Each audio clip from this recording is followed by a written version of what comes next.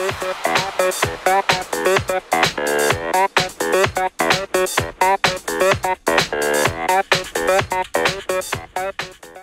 going on, guys? Dragscope Designs here, and this is our part 2 video of how to make a YouTube background.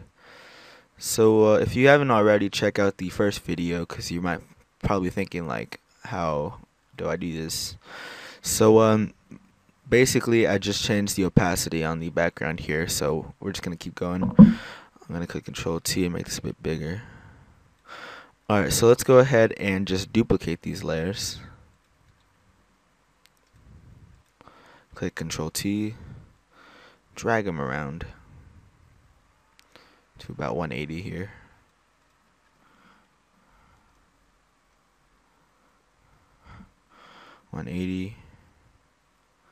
Drag them on there right there. Press OK. So basically now you want to go ahead and edit this. So go to the gradient layer and set it to 0 degrees.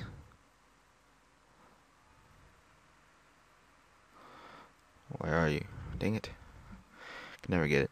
Alright, so once you got that 0 degrees, now it's going that way.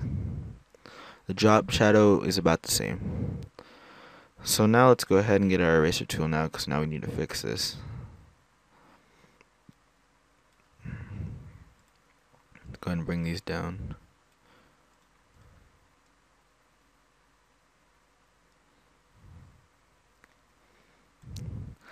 Alright guys, so basically that's all you really need to do. Now once you finish with all this stuff, you can go ahead and go down here and go to curves, press OK. Let's just drag this down, make it a bit darker. A more to scale kind of image.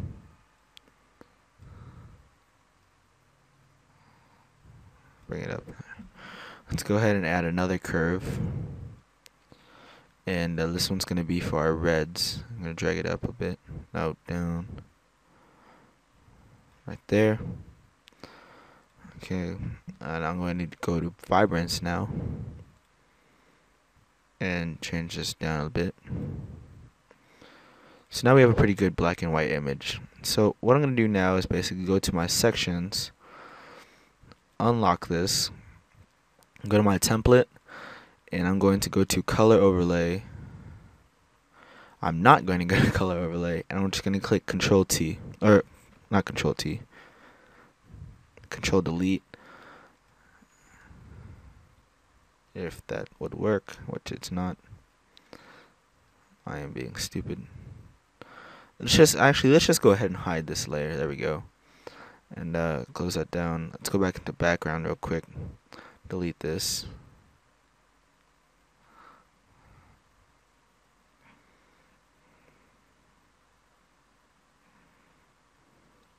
Okay, now let's go under here and delete this.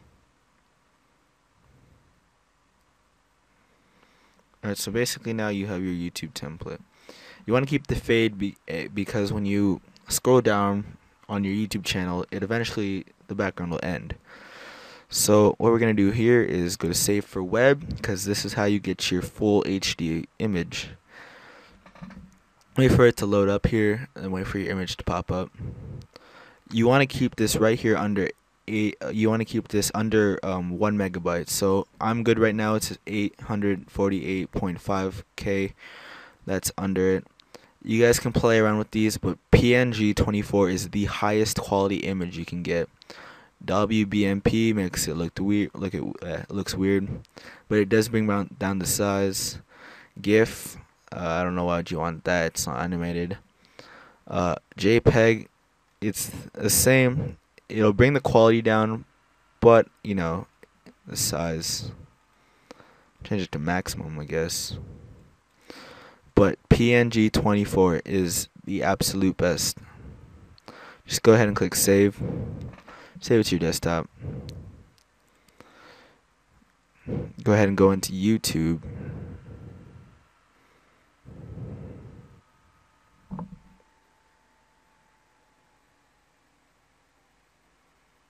Open. There we go. Oop. So go ahead and go into YouTube. You want to go into your profile and go to my settings or my channel settings. Oh, I got a message. Go to my channel settings. Go ahead, remove your background and choose file. Go ahead and add in your new image and set this to black since the fade is black. So let's just see how this looks now. Okay, so it loads up. If you do have it over 1 megabyte, then it will not load. So it looks pretty good. You got the drag here, drag there. So yeah, guys, that's basically how to make a YouTube background. I should be uploading some speed arts soon, and I should be doing some more work on here. Sorry, I've been inactive for a little bit. I've been kind of busy with stuff. So if this helped you out, please don't forget to subscribe for more. Like this video and comment if you guys have any questions. If you guys need any YouTube backgrounds to be made, message me and I'll try to get on it, but I can't because I'm a little busy within like school and stuff like that. So message me and I'll try to get back to you. If I don't, I'm sorry, but I seriously will try. Thanks for watching, you guys. I hope you enjoyed.